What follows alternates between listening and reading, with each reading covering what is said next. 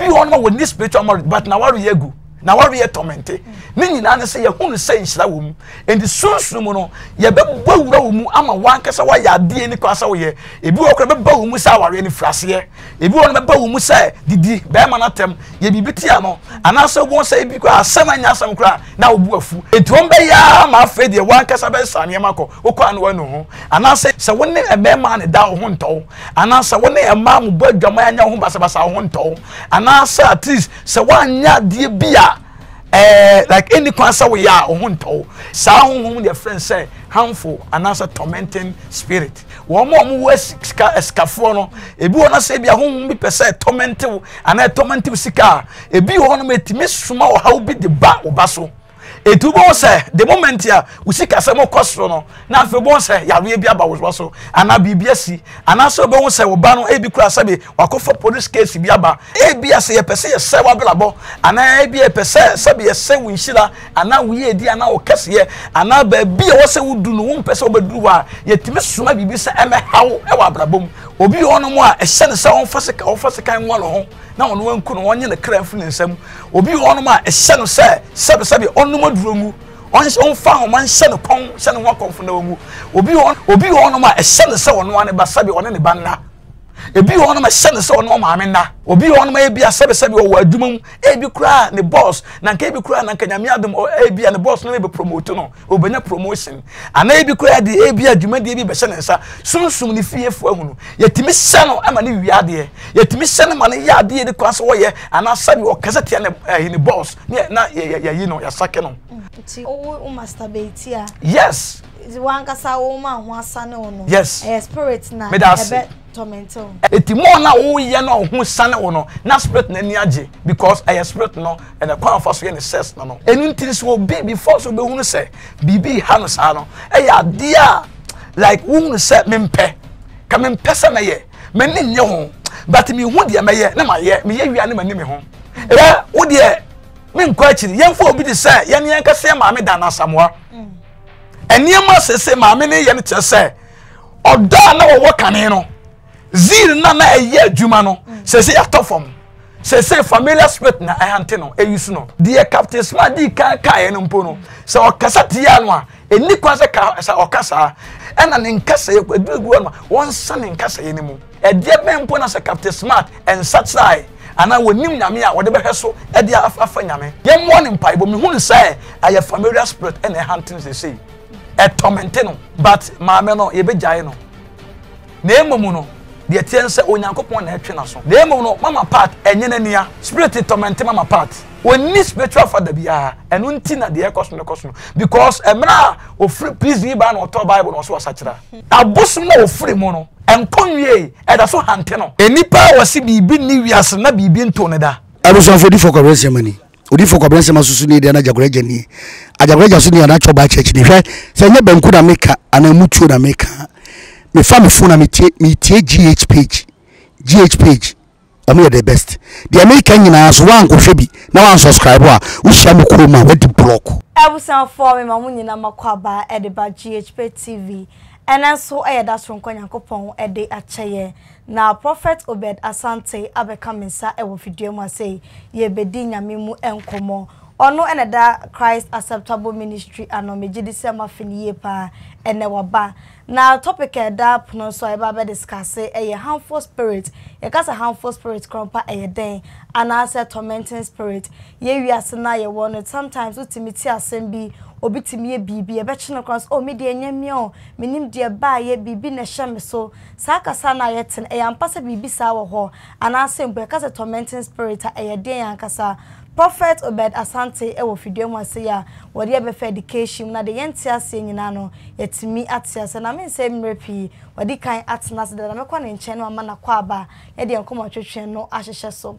Prophet akwaba ya na ka chira na akusua erade adawroma na wo so e na mi adom ho ya pa na ya fo ye sha ya che aya asemo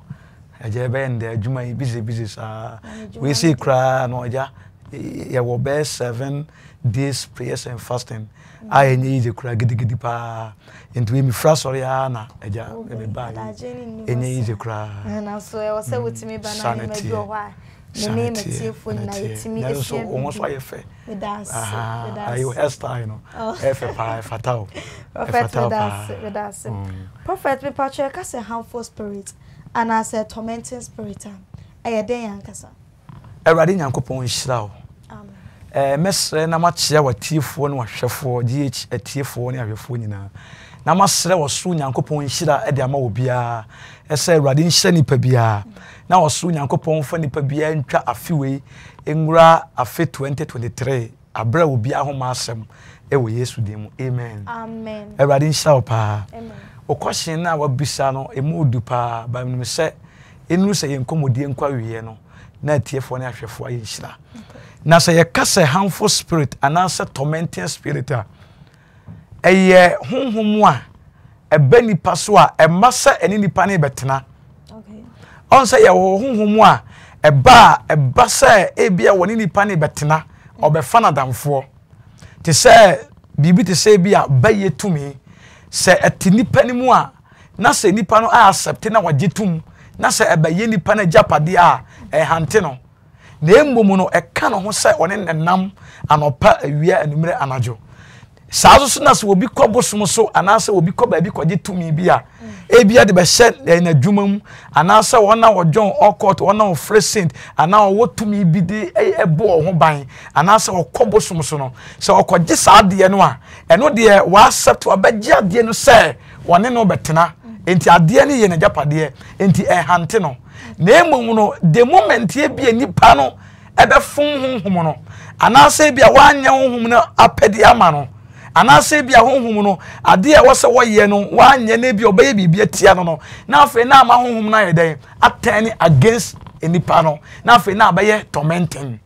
ene bi wo hono mo so a familiar spirit etimi baye tormenting spirit familiar spirit say e bia na enkonwa abosom ni tumi bi wa abusuam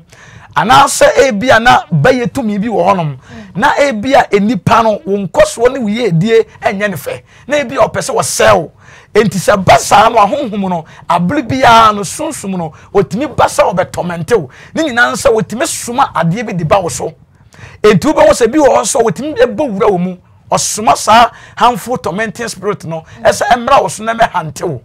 enti bi wo honom kura na ebia ade ne timi ba wo so ese wo se bi kura na nanka wo mpensa ebi kura sabe nanka wo mpem emasem ana wo mpe basa but wo be wo se wo honom prekope all of a sudden na bibi saw say no monsa etu bo se bawo mu se wa no monsa ho nto ana sa sebe e bawo mu sebe se woni e mema ne da ho nto ana sa woni e ma mu badwama anya ho basa ho nto ana sa at least se wa anya de bia like any kwasa we ya ho nto enti ye kasa harmful tormenting spirit ya ye honhom a e ba nipa ne so a e masa nipa ne betena na emum e basa e be se no eba se ebe gu nani mase eba se ebe force na se no amana ya ade a eni kwan se wo ye sa honhom de friend say harmful and also tormenting spirit Prophet me pa cho eden ene be ma tormenting spirit abobi so ade a ebetumi ama harmful tormenting spirit abobi so say number 1 ebetumi aba se ebia enipa na fom wa fom honhom bi adanse bi enipa na ye boni bi atie nipa bi okay na ebi enipa na wo honhom anase bi enipa na koba bi atia no na ebi a wakobosom so ana ebi enipa na wani ebi a woye bayifo na ebi a wakone sunsum wiase aka ne bayisuman aka nsem bi ayeden atia no anase wasoma honhom bi se emese enipa no enti bi wo kora na ebi asunsum no otime soma honhom bi ese emfa yare mre no anase bi asabi like emfo how bi mda no enti ubo wo se ohonom a na afi na ase yare bi aba ne so e wo ma na atiko ebi ohonom a especially wo mo wo eskafo no ebi wo na se bi ahonhom bi pese tormentive ana tormentive sika ebi ohonom etime suma how bi de ba wo ba so etu bo se the moment ya usika se mo kosoro no na afi bo se yare bi aba wo so ana bibia si ana so bo se wo ba no ebi kura sabe wakofa police case bi aba ana sa at least wakoye bibi enti wo so okoye pe e wo se sika no wo se no anase okoboka uwia na adnatiko yare ko anase at least wo so obana tena se din enti tam bia no ebi ho no mu a hanfo so de enti ekwan first no se ebi ho no mu a na ebi nipa ye boni bi ebi ho so nipa ne ye boni bi a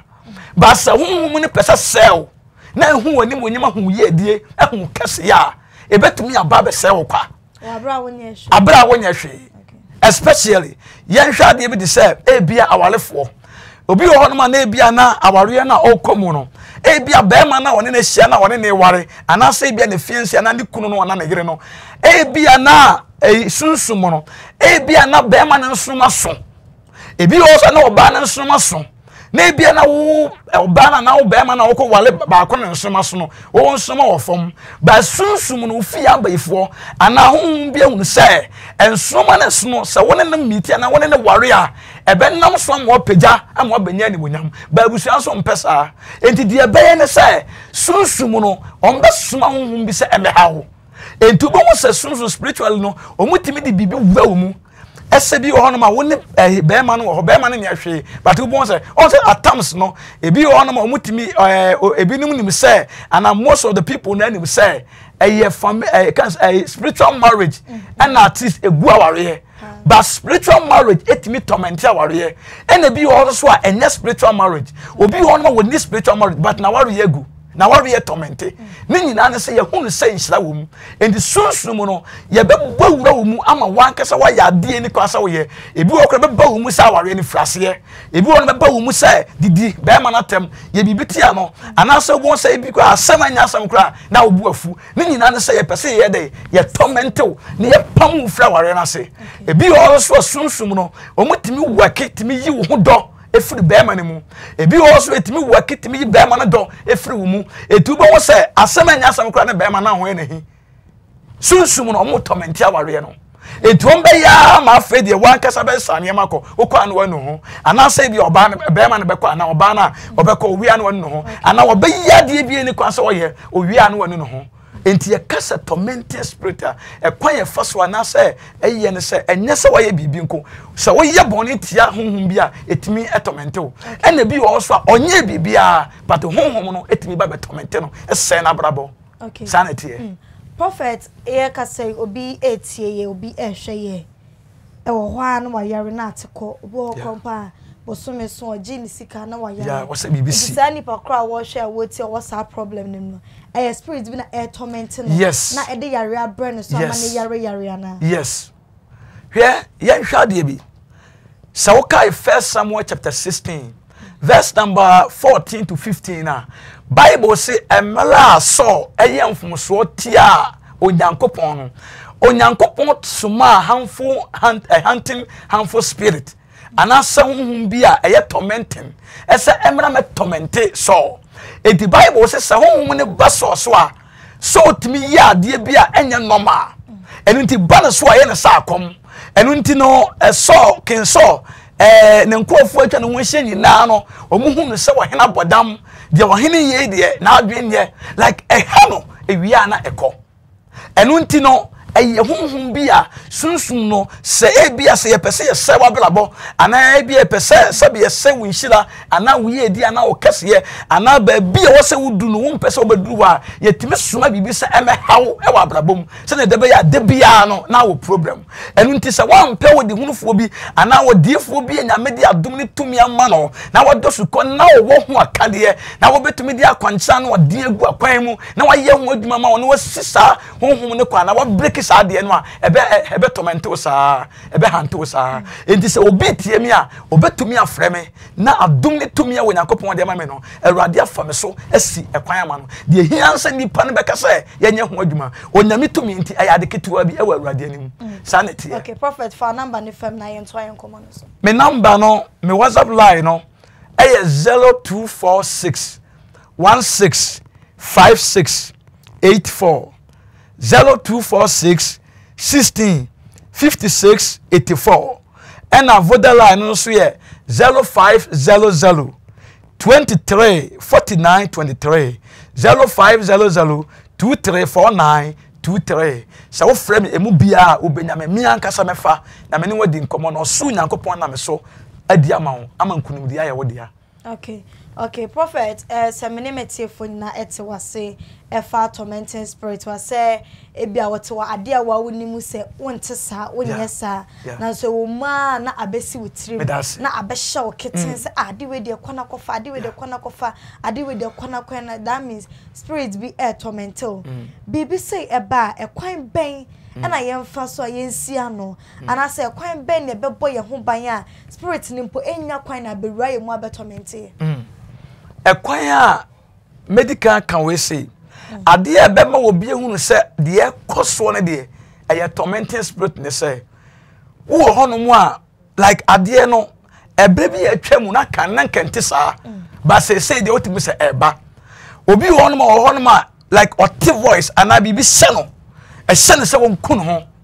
obi hono a e se ne se won fasika nwa no ho na won wan kunu won nye ne kra mfu ne nsam obi hono a e se no se sebe onum aduromu on fa ho man se no kon se no konfo na wongu obi hono a etimi se obi kra mpo se ku maame ebi hono etimi se obi se onu ane ba onkunu on fasika ngo no sa de we si amikan mi woni pa be fa omuwo amonone abochimam a sunsum no nyankopon na meso sade no anokwan ama wo ma sade na hante wo pa ebiti wo no ehye se onkoto no ho ntwene kwam na kanfa no nkunu obi wo no ma ehye se wono ane basabe one ne banna ebi wo no ma ehye se wono ma amena eso no mi wa first na ntesa that means a chese be a torment no e sema ma ono ankasa gunu ho anim ase e sema ma ono ankasa yade a obewie na sebe na edna ko wie bone ana afiase obi ono ma ebia sebe o adwumam ebi kura ne boss na nka ebi kura na nka nyame adom ebia ne boss no be promote no obenya promotion ana ebi kura de ebi adwuma de ebi be hye ne nsa sunsum ne fiefo ahunu yetimi hye no ama ne wiade yetimi hye no ma ne yade de kwaso wo ye ana sabi o kasete ne boss na yi no ya sake no woni na bebrebe empo ema omo ye supi Womo ye lesbian and I say like can say masturbation a memo ye masturbation ni nyina no ayesa ti o masturbate ya yes one kasa wo ma ho asane no yes spirit na ebe tormental and no say no a spiritual marriage etimi yesa se spirit bi walewa na sa honhom na e walewo no atams no ebi won ma honhom no on say e kwan bia ne honhom bia wale obi a no o faso nipa ne da enti bi won ma wo hyew ma wo ye saade no enti wo de wo adwene se wa na wo ye ba wutirim enti mo na wo ye no ho sane wo no na spirit na ni age because I spirit no and the kwa faso ye ne ses no enti bo se betimi ayesa enti mo na wo ye na like wo ye lesbian and I can say wo ye supi and I say wo masturbate wo no afa bedu ba bi no na afa e connect into gay and I say lesbian na afa na de wo deep enti no akwete say womo wo spiritual marriage pa no serious spiritual marriage pa no ebi won ma honhom no ankasa ehye no ma ne yade ni kwaso wo ye ebi wo kwa pa honhom ni timi hye ne se on free ni kunachi ebi wo kwa no ani kuna danfo yes ebi won ma che se on fa won se be ma biat na ni ma no a obeja na ho ama no ni nyina se honhom no ye wo spirit bi won possess mo na o ye mo ses na ne ho ato no e na ma ne tumi enti se sa honhom ne walewa tambia wo hyew ma woni mema da mo tambia wo hyew ma woni ma da mo enti mo na wo ye no na o ye enti wo hwe ya wo beka se ye wa but na nye wa enu ntiri so bi before so be hunu se bibi ha no sa no e ya dia like hunu se mempe ka mempe se me ye me ni nye ho but me hu dia me ye na ma ye me ye wia na ma ni me ho ewo mu ana bibi same ewo mu ana bibi abamitirim ese sebe obi wono ma chese eba ne tirim sebe woni na danfo eyele ena woni sebe onu ani nuampa ebe hye ne se woni ne yele na ana woni ne kunu na eye saade no sama yete de dos na sen na nsem bia metie ewo one of the radio stations na papa bia onu akasa ne ba kete onu nete enwumre bia sebe ode nsa ewura ne ba no ase ye de no police station na ibisa ne say de ya kono bone anase de oso no kra de woni mo be hu ane say na ne nsa ehye ne bana what I say enti no say safo na omo ye sa no eye tu ebi wo no ma na saa nipa na nkasa wo ye bayifo wo mo ta na wo mada omo ta ne sebe kan say like obu no ma on nete akranke to ne ade omo ye ni ma basa no ebi wo no ma na wo nkasa ye bayifo anase honhum bitini mu enti honhum na pede no enti bu wo no ma honhum na hyane ma ne ye oye wia na woni no ho ena bi wo so a honhum bi antini mu onye bayifo basus ye no ebi wo no ma ye bua payo e akono bone because according to Bible no can say ebi e ba won na wontimi hye wakono so but bi wo so a e ye honhum na hyele se wonye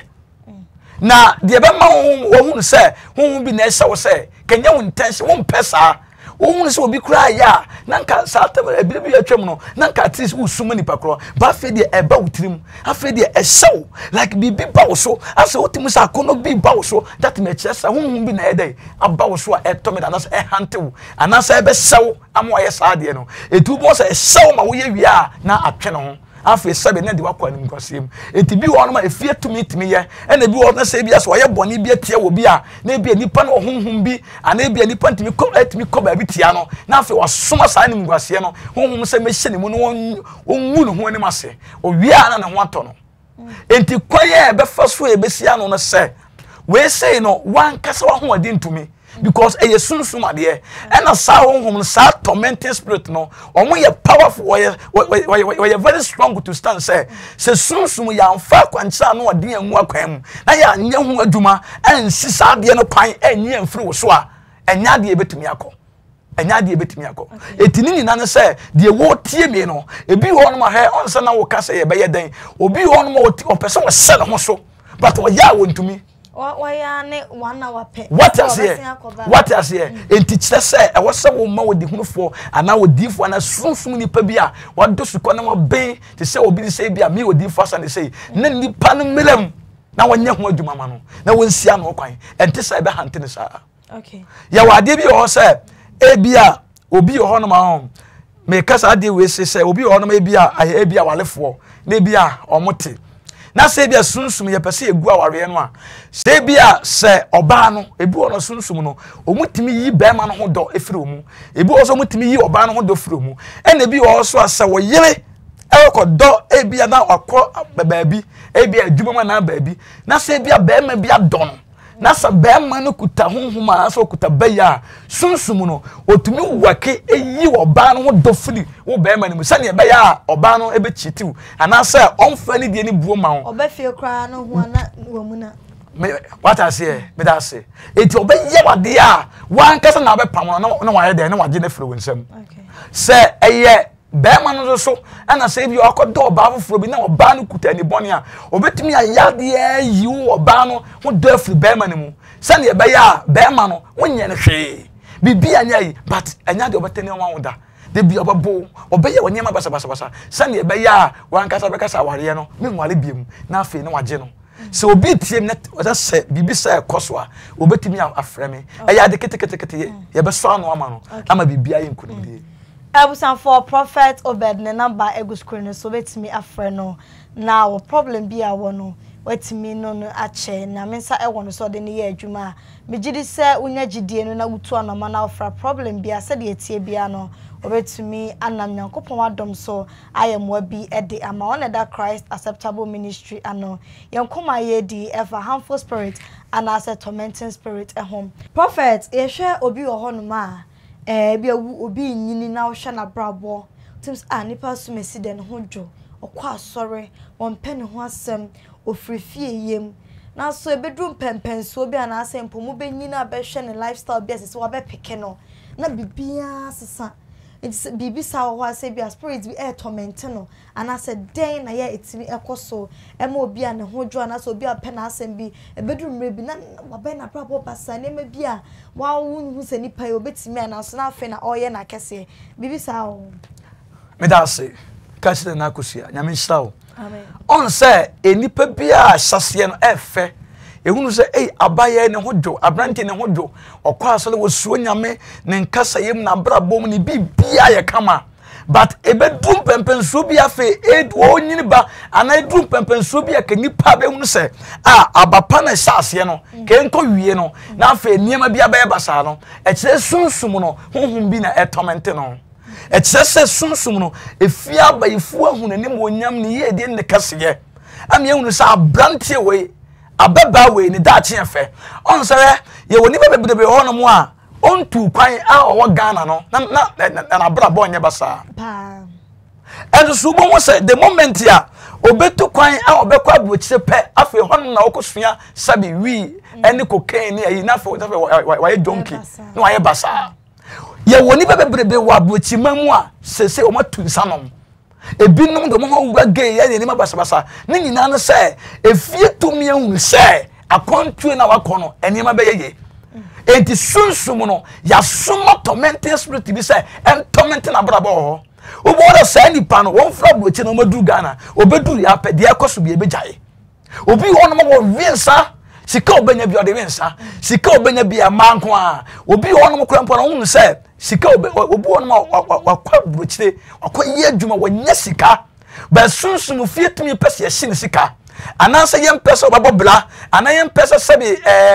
na nim onyam ene ne ye die ne batena wonti no sunsum no omutimi wake ama ne ono ne sika wanya no otimi se sika no ebi won ma sebi odisika ne ye ne ma basa ebi wo kwa sebi otimi disika no kokko wura adwuma bi ye mfata anan bi kura adwuma no babuo mpa ye betimi awake ma sika na se ebi wo so bo se sika no like on mix you sika wa ye ne ma basa obewie na sebi na ni so ayedan ate no ene obi ho no so a yemfa nko Kristo so mu obi ho no so a ebia wo hyase fefefe ye wa asofo obi ene asofo maamefo obi ne Kristofo obi ho no ma omo start fefefe pa a omo sum nyame a utimu sa hase no omo brabo fe but ekudrum pempenso bi no enima bi ye wo mo ye no etse de sunsum no familiar spirit ene hante wo mo okay hwe wo de min kwachiri yemfo obi de say ye ne yankase maame da na Asamoah eniema sese maame ne ye ne kye say odo na wo kane no zil na eye adwuma no sese ya tofom sese familiar spirit na ahante no eyusu no it yes so say she's laying for Christ no or born life for Shera did maame nka se menchira o hwe life na wo bo no de ye enye function obi obekasa function bi ebetime see heaven kwa oboa because ukwa abuochire kwa na obi won mo obo rasta so ye sofo what does here na emum no Bible see ye wonyema nina akwa nina ne fata yin ena yen ye culture no ye wonyema bi wo a uwura mu a nipa bebu say sebe wo ye useless anase nipa bebu say wan mane anase se no de abra bonye but what does here ena show life award bond there ka enka hio na emmom no ubom se ebeduru ba bi no na afi wogina hwehwem na afi ase ye jejene no afi ye ne niema bi na what does here na afi wo kansem bi ni ade hwese na nse kra no Captain Smart ensem bi o kaka kire ka Captain Smart e wo mu se Captain Smart ebe kansem bi tia no a enya de but ni kwan se how of us we see reply no Captain Smart no enye because Bible say yama yankasam emre nyam se enchene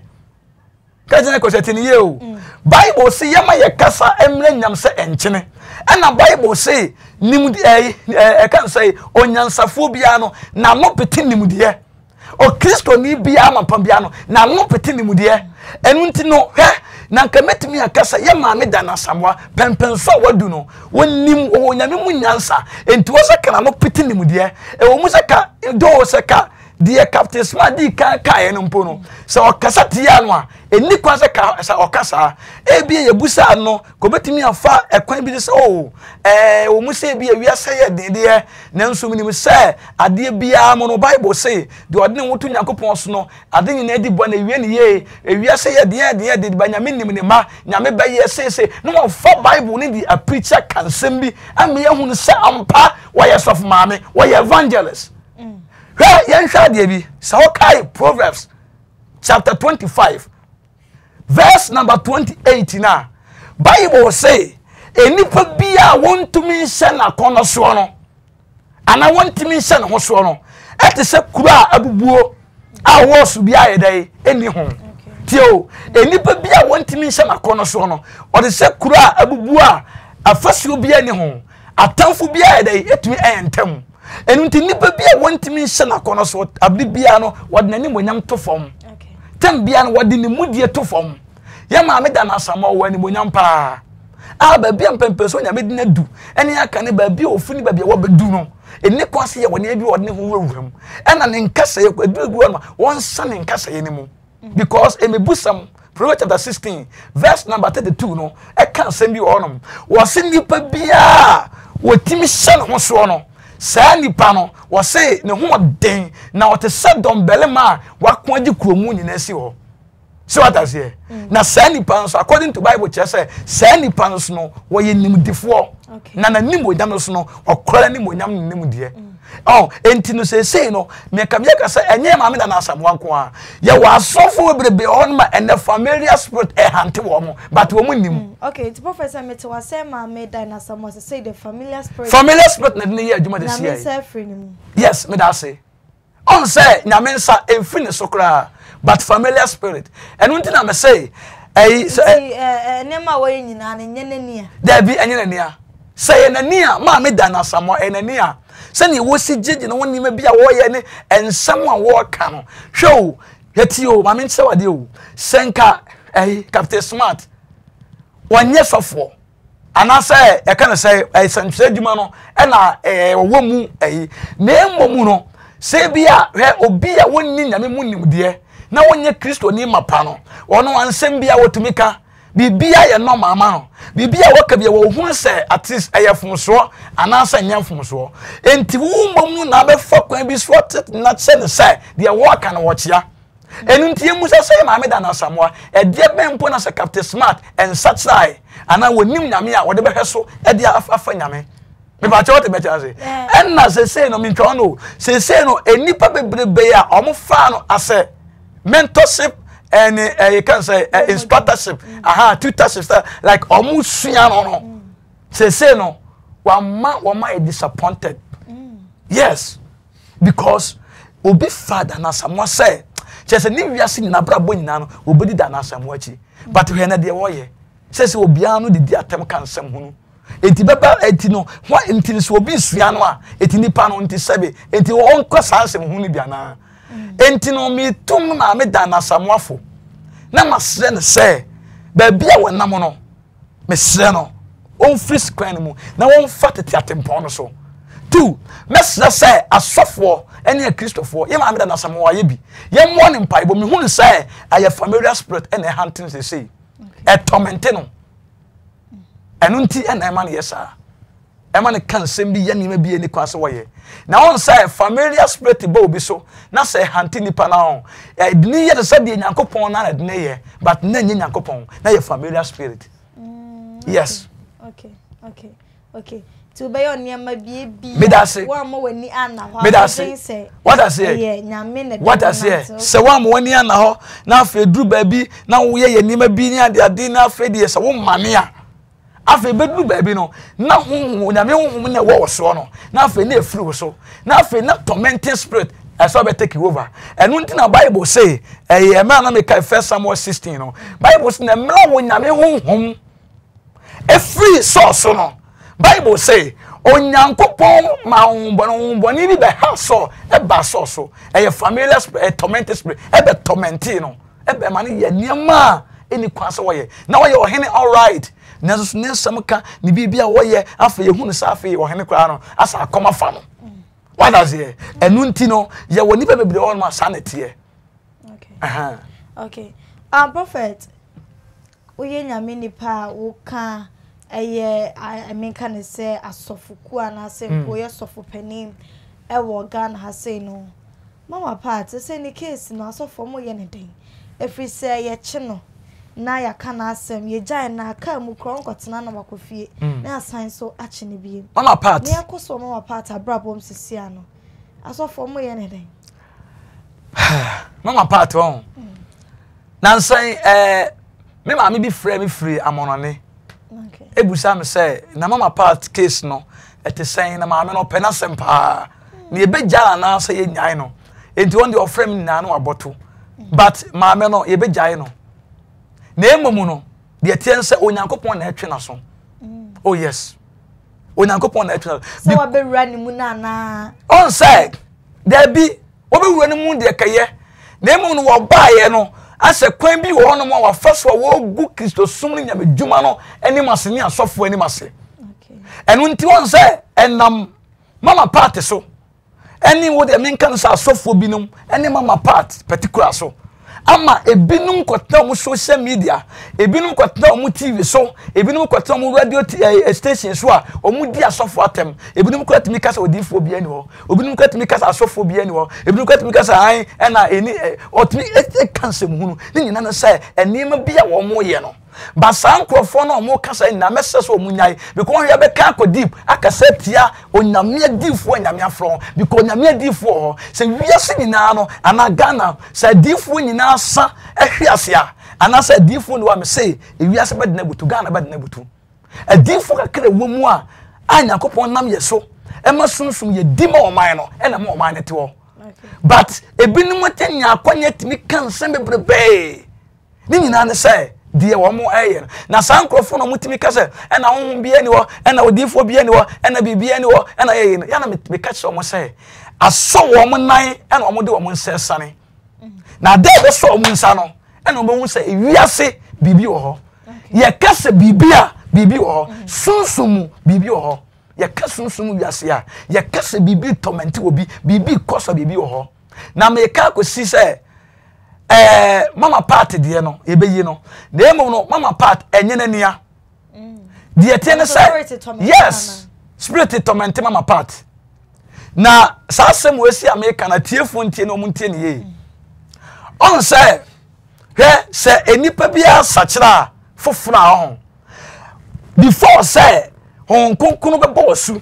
ana se wo betumi anyame adwuma na waye ne ye no wo hia say ubenya osofo bi anase sunsum nipa bi a wodo suko no konkan na wakwahye nase no watetewo ya hwa de bi hwa enipa bebrebe enim say Moses any spiritual father but Moses emra Moses onyankopon friend no onyankopon connect no ko be ma bi e friend say Yetro nchen emma kwan ma ne wale Yetro ma bi no wale ketwa no no do ketwa no say panyina wale a on wale ketwa ema na wale panyin ma chi o sa kwa wale ketwa no ema wotna ne na so somo no na according to Bible it say onyame connect Moses ma Yetro median sofo no tio be ma bi e fan Yetro median sofo no na wo ye sofo e sofo panyin o ye priest e wo median ya wiade bi ya wiade Yesu Kristo nkupo no na spiritual father ene bebrebe nti ase no Yesu Kristo ma men ka se me nche o Yesu Kristo na ono ankasa ne papa Joseph na ofra one so into optike impact ifro wapa at the same time at the age of 12 years now what ya sofo mpanimfo na ase at the age of 12 years old now optike bibi no receive impact bi enti Yesu Kristo okondete hwese Yesu Kristo onya 30 years answer in ministry epeja ya ready be John the Baptist according to Bible church John the Baptist kano o papa na won so a priest eti John the Baptist so nya a spiritual father enipa bia o Bible mu bia no odifo Elijah and Elisha na tete Elisha okay odifo Elijah nkoani wo bia one is spiritual father and no crampo no ye hunu ma me ye hunu papa ye hunu yan so odifo bia pie wasas no cancer mpa nyame honhom according to ayi no say Bible in chese nyame honhom ene sane ye eba ye be ye na djuma na koye enti apart from that no enipa bia ansana wo be ye matured na wo be sema na be shedding na betumi nyame adwuma no waye ne ye no sofo bia no ana odifo bia wo hia sunsun magya wo hia spiritual cancer papa bi wo be henas no betetewo na no impact adum bia ma wo ansana watumi anyine eti mama part when spiritual father bia enu nti na de ekoso no because emra o free prison ba na to Bible no so wasachira eno be wura so dem ni kono na ni husband no esofo panyin na born asu ena o man evangelist nanka o wa ho brase wo se wonya ho brase e wo nas no tan nase be 3.5 years kwa suafo ni nyina no omutan Yesu Kristo na so 3.5 years and son Yesu Kristo emoma reach out enu nanka wo say ko tena papa na nase do one time nase nyina mu no reverend wusu bempa no one ye free say ka wo nanka ti woni papa no esofo mpanimfo bi omo Yesu nsum gya omo nyini no ono omo dey e kabom na wonya ntete impact bi firi ne omonchen na so ne sa nkrofo we nyina so so panifo nyina akon ene omunyai na akoma pa ben no mobde bobom pa pa ma no enti de atodo no enema bi a waye ti asofo mpanifo ene nyankopon twena so ene tu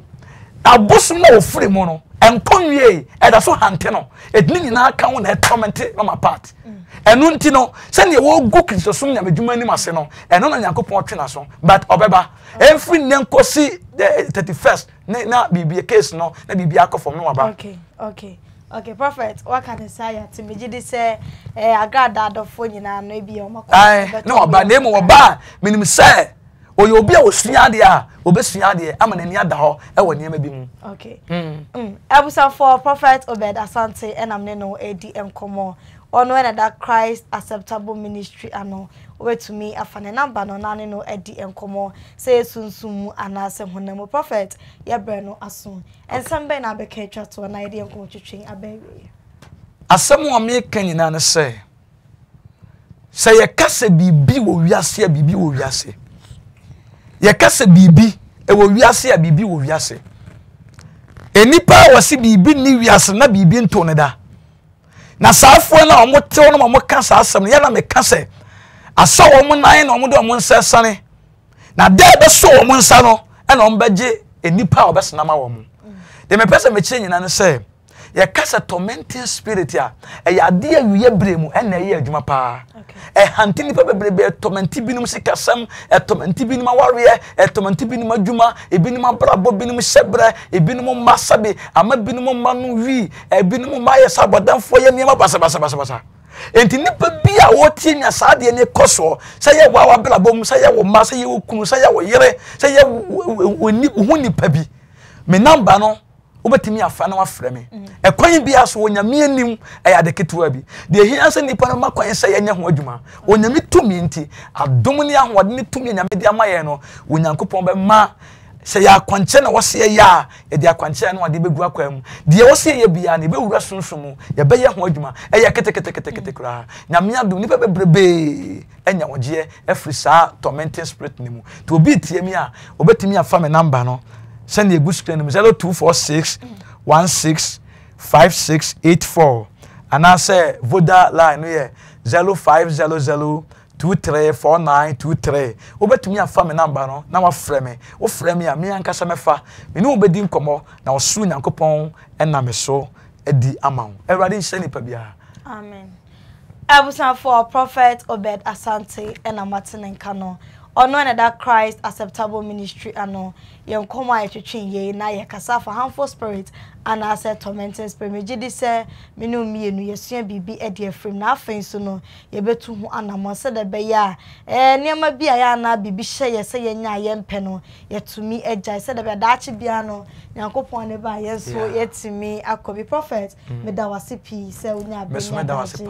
ene metiefo na ye di nkomo kama se de no number ato screen so no problem bia wo bia no enkomo ye di afon bibi kire wa adwen a obetimi afra numbers na ne prophet edi enkomo prophet mama say so enna wasibim nyankopon hisa pa ka kire na kosia Awurade nya okese na o ma adwumafo nyina ne GhPage atiefo nyina Awurade mu obi akoma so ade mbrem